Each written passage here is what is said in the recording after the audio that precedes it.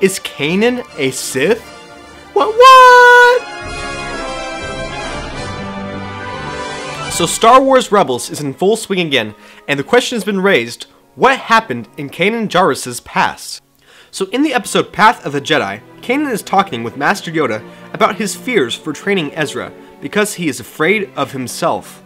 So why would Kanan be afraid of himself? We know that Kanan was trained as a Jedi by Master Depa Baliba, but Kanan never finished his Jedi training.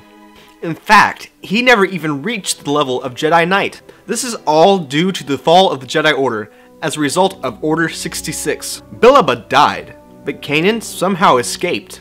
A side note here is that before the death of his master, Kanan went by the name of Caleb. The name Kanan is phonetically close to Canaan and the Canaanites, which are referred to as the annihilated people. Like the Jedi, Kanan never learned fully the ways of the Force, and for many years he tried to escape his Jedi past in order to avoid death. This of course goes against the Jedi tenet of selflessness and putting the Force above all else. The big question is, was Kanan ever a Sith?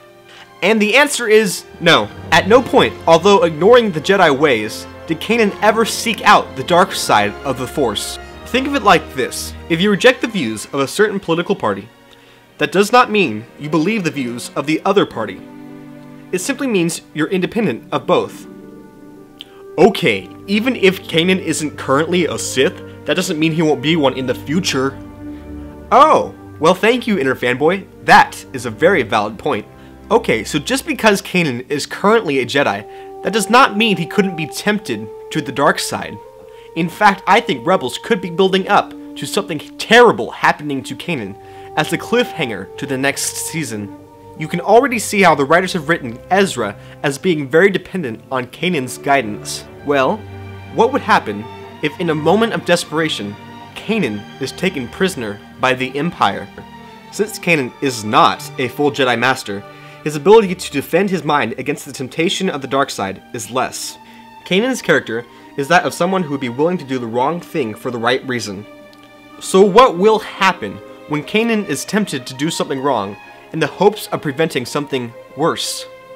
Whoa, you're melting my mind. I mean, will Kanan be tempted to the dark side? And what will happen to Ezra if that happens? Calm down, Inner Fanboy. It's alright.